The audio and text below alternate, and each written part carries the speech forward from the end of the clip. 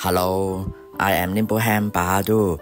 Today we are going to discuss VI/Atlas. It is from the outer space. On 1st July 2025, it was discovered by Atlas station in Chile. It will come close to Mars on 3rd October 2025.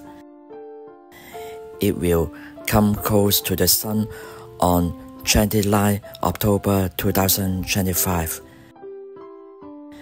It will come close to our Earth on 19 December 2025. It will come close to Jupiter on 16 March 2026.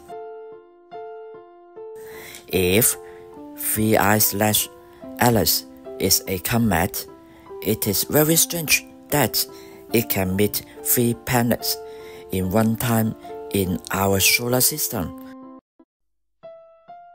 The possibility to achieve it is extremely low.